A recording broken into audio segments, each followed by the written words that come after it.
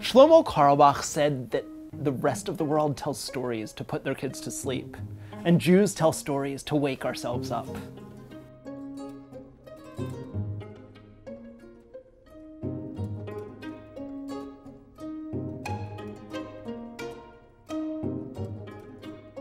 I've always been a night person, partly because I'm a writer, partly because I'm just naturally obsessive. That all changed when I started having kids, and they were morning people, so I had to become a morning person too. And my kids kept me company everywhere and all the time, and everywhere I felt awkward.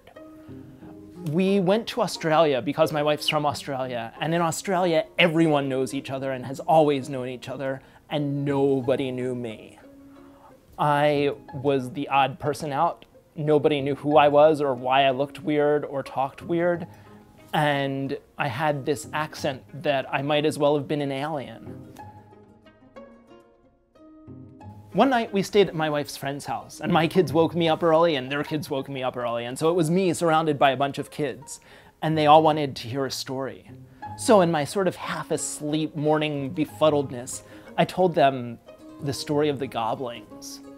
I told them about this boy named Herbie whose parents are astronauts, and they take him to a space station where he doesn't know anyone. And he builds these little robot friends, and together they walk around the halls and lurk in the corners and don't really have anything to do.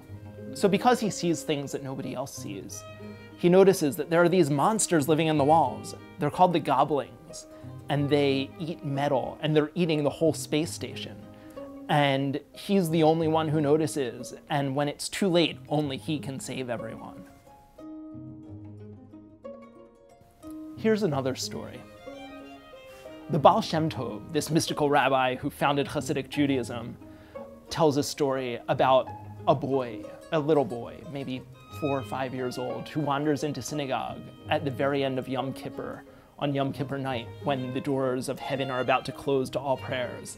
And the boy doesn't speak Hebrew, and he doesn't know the words to any of the prayers. All he knows is the Hebrew alphabet, which he says over and over again. Aleph, Beis, Gimel, Daled, Hey. Aleph, Beis, Gimel, Daled, Hey. Aleph, Beis, Gimel, Daled, Hey. And the story is that the town had an evil decree placed upon it that the next year would be horrible. But these letters that the boy said float up to heaven and unite into all of the words of all of the prayers. And because of their simplicity and because of their pureness, those prayers save the town from this evil decree and save the lives of everyone in the town.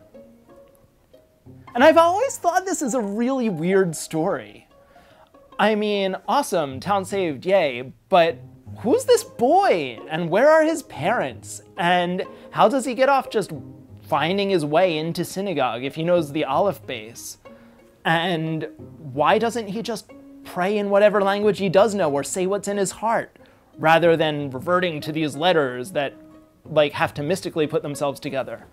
But I also think it's really amazing that all of the possibility of every letter and every word is contained in this alphabet.